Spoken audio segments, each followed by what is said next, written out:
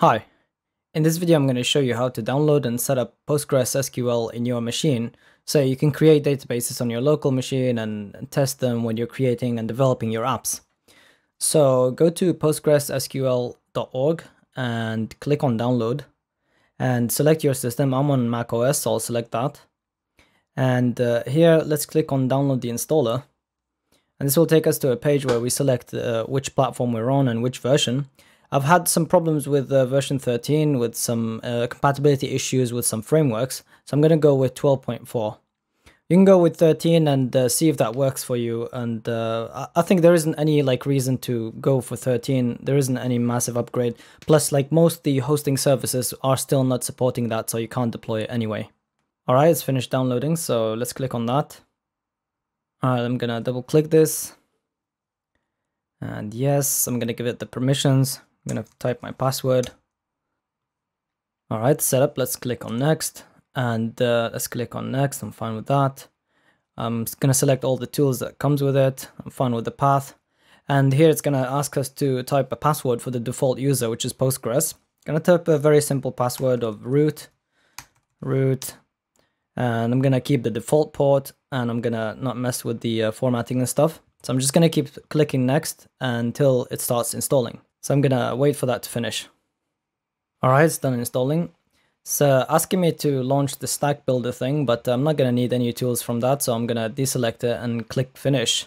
And now if we go to the Finder and search for PSQL and hit enter, it opens the terminal and it opens this tool that Postgres comes with. And here I'm gonna click enter for the localhost server. Just keep clicking enter, and then here asks us which username. I'm gonna go with the default Postgres, and I'm gonna type the password that I typed earlier, which is root. And now we're actually into the console of Postgres. So now it's set up and we're in the terminal, and we can run any command. So you can do \L to list all the databases that are in the that are created by default. So you get these 3 databases. By the way, you can do backslash question mark and hit enter. And it's going to show you all the commands that you can execute to do all the operations that you need to do. Now, one thing that I like to do is I don't like to use the default terminal in macOS. I like to use another one, which is iTerm. But to make the PSQL available in the iTerm, I need to add the path to Postgres to the paths of the system. So the way we're going to do that, I know the path for Postgres is, so it should be, slash library slash Postgres SQL slash the version, so that's 12, and then I'm just gonna cd into that.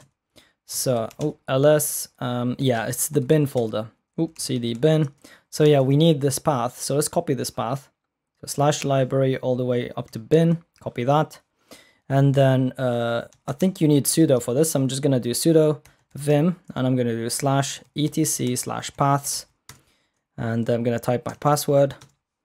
And here I'm going to add that path. I'm going to add that path into into this list, and then save that. So escape and :x and hit enter. And now I think I need to restart my terminal. So I'm just going to restart it. So open that again, make that bigger. And now I should be able to type PSQL. There you go. Now it's asking me what it does by default. If you don't give it a user, it's going to assume that the user is the same as your system user. Now I'm going to escape out of this because I don't have a user called Ahmed, but I can do a neat trick where I can create that user, so I don't have to do this. So otherwise you have to do this. So PSQL -u, and then here I'm going to give the default user Postgres and hit enter. And now I need to type root, and there we go. Now I'm logged in. To create the other user, so I'm gonna do create user, and I'm gonna give it the name Ahmed, which is the same as my user. And by the way, if you wanted uppercase, you have to surround it with double quotation marks if you wanted uppercase. I don't, but I'm just telling you in case you wanted to do that. And I'm gonna give it a password, so we're gonna say with encrypted password, password. And I'm just going to give it the same password, root, and do a semicolon and hit enter. Okay, I think here we need to do single quotes. Yeah, okay, so now it says create role. It actually created that user, but this user right now doesn't have any permissions. So I'm going to give it all permissions by saying alter user Ahmed, and here I'm going to say with super user semicolon, hit enter, and now the user Ahmed has access to everything basically.